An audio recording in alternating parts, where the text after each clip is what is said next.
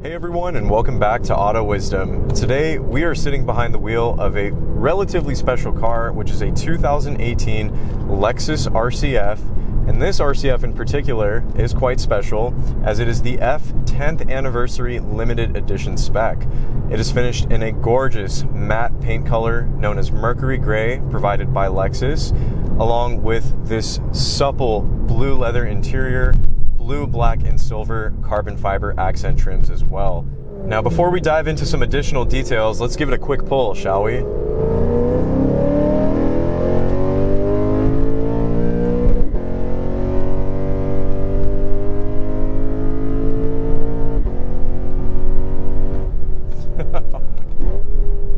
Wow, listen to that V8.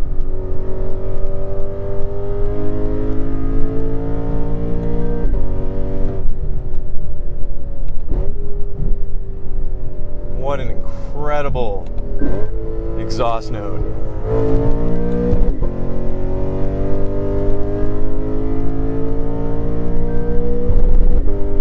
Oh my.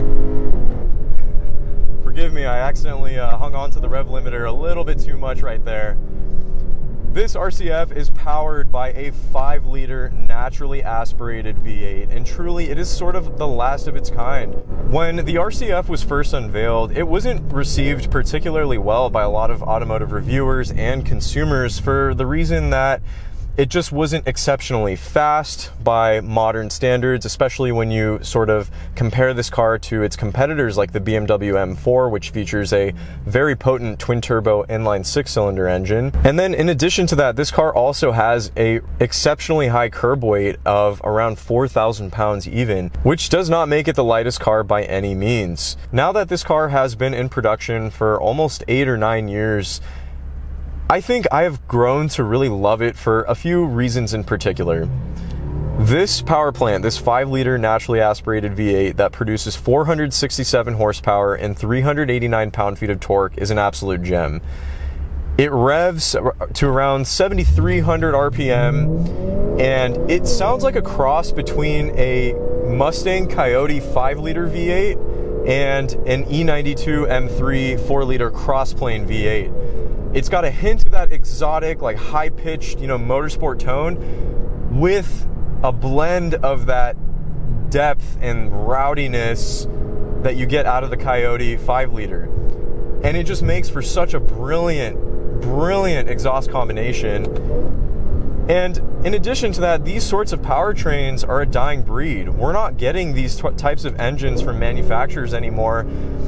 And you really got to give props to Lexus for sticking with their guns for so long and continuing to manufacture these vehicles with such joyous power plants.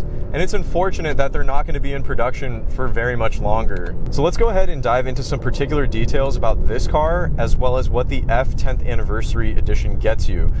This was a special edition back in 2018 that celebrated the 10th anniversary of the F-Series vehicles that Lexus has produced. And as a result, you get this standard factory matte gray paint finish, in addition to this blue leather and blue carbon fiber interior, which looks absolutely stunning.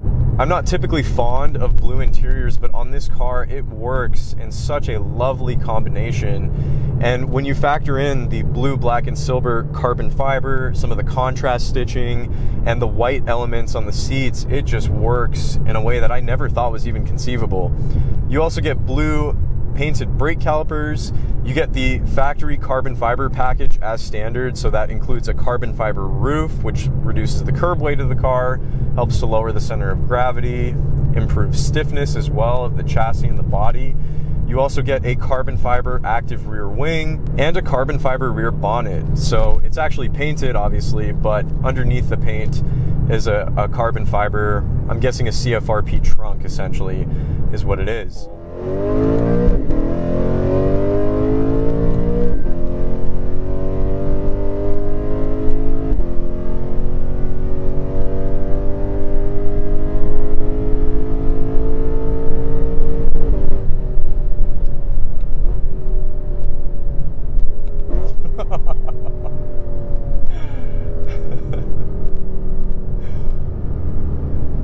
It's also fully optioned out in terms of driver assistance features and luxury amenities. Heated and cooled seats, Mark Levinson audio system, the entire suite of Lexus driving assistance aids are all available at your disposal with this car. And so it is a very nicely loaded spec. And not to mention those gorgeous 19-inch forged aluminum wheels, which look so aggressive and just really help to complement the striking design nature of this car. Those wheels are wrapped in some proper rubber. We've got some Michelin Pilot Sport 4S summer tires, 255 by 35 by 19, I believe, in the front, and 275 by 35 by 19, if I'm not mistaken, in the rear.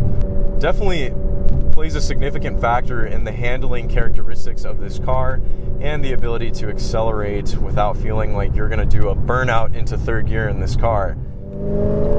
It's also important to note that this car gets the Lexus torque vectoring differential as standard. It can variably distribute power to both of the rear wheels to achieve increased cornering grip and better turn-in with the car. This helps with overall rotation and just the overall handling dynamics.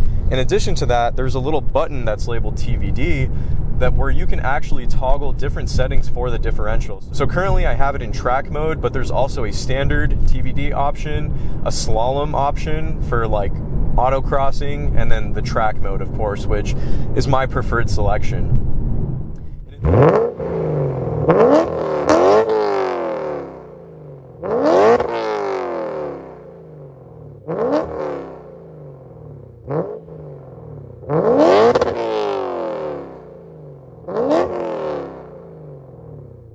In addition to that, you do get quite a few driving modes, ranging from eco, although it is hard to make the argument that this car is eco-friendly when you have such a monstrous power plant underneath the hood of this thing, to a standard normal driving mode, in addition to Sport, Sport Plus, and then what I currently have it in is Sport S. So this is essentially the sportiest version of the driving mode that you can tailor this car to. Now in this setting, the active suspension setup also stiffens up a good bit, but this car is very comfortable and it's very well damped. Overall, the interior and sound insulation as well provide a very comfortable feeling. If I was to throw this thing into eco mode, it would be incredibly quiet, supple, and comfortable, but in the Sport Plus setting, it's firm, but it's not overly damped. It's not anything that's gonna make you feel like it's almost embarrassing to take people in it because, you know, it's so stiff over the various roads and undulations that you may be experiencing on a day-to-day drive. It's absolutely dailyable in that sense, and it's very comfortable. Now, one thing I do want to touch on with this car is this transmission. That is an 8-speed automatic transmission. It is not a dual clutch. It is a torque converted unit that Lexus has been using basically since the days of the ISF. And for the RCF, they've made a ton of changes in terms of the programming and the overall software tuning for the gearbox. This is a really good automatic transmission. I am incredibly impressed with how responsive it is. And not only that, its ability to almost predict the need for downshifting and upshifting as well. One thing that I can really appreciate about this car is that it will not auto upshift for you. If you bring it all the way up to the red line of around 7,300 RPM, just as you guys saw earlier, this thing will slam the rev limiter and it will not upshift for you. You're gonna have to toggle that paddle, or you're gonna have to press the gear selector forward if you're in manual mode. And it just adds this really ballistic feel to the car. It feels so monstrous and aggressive and exciting. And I absolutely love that. In addition to the fact that, yes, this torque converted gearbox is incredibly responsive and it has these brutal upshifts that definitely are reminiscent of a dual clutch transmission. It's extremely responsive as well. When I select the paddle shifters, I mean, there's fourth gear, there's third gear, here's second gear, just like that.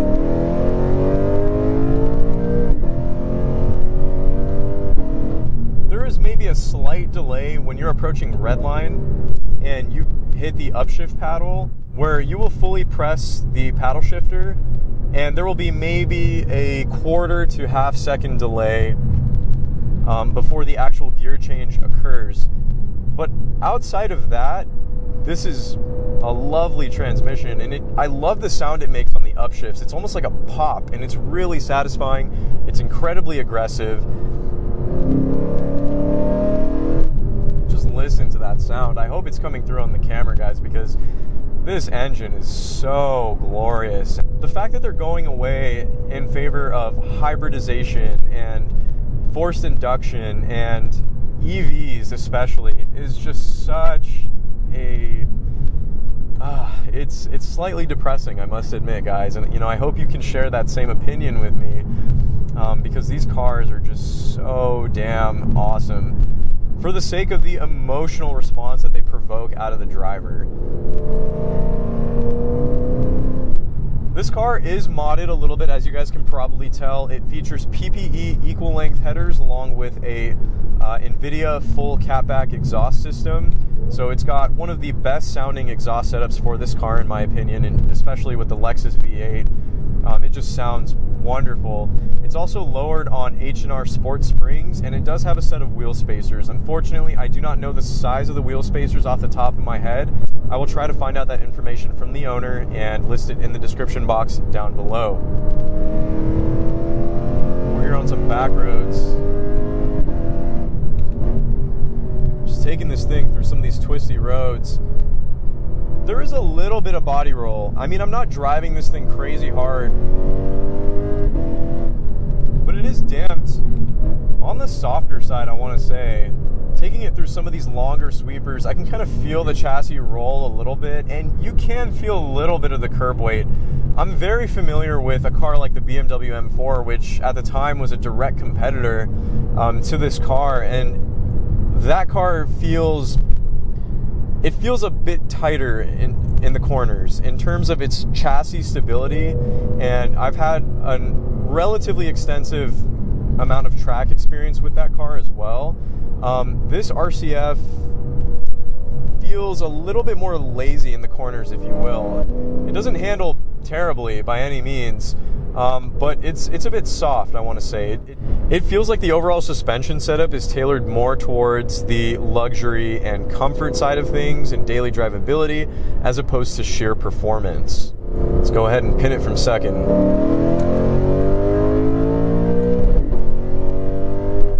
It has such an incredibly smooth power band. It's so linear. You get a nice little shove towards the top end at around 5,500 RPM. It's like it just squeezes out like an extra 10% out of this motor. And that linear power is very confidence inspiring. Again, just for comparison's sake, with a car like the BMW M4 that has a forced induction power plant, high amounts of torque at low RPM, this is much smoother, and as a result, it's much more confidence inspiring. You're not constantly breaking the rear end loose on this thing. And you just feel like you can pin it, maximize the power band at all times. Although I will say this thing can accelerate to dangerous and illegal speeds very quick. I mean, that was a big number right there, and I've only got it into third gear.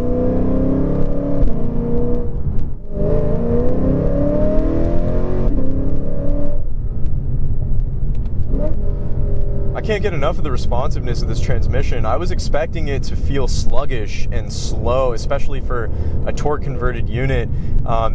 Typically the gold standard for 8-speed automatics is the ZF gearbox that BMW uses, in addition to a number of other manufacturers, but this in-house developed transmission by Lexus is very impressive. I actually like it more than the ZF unit. It has more feedback, if you will, especially on the upshifts. It kind of has this kick to it, and it's so aggressive.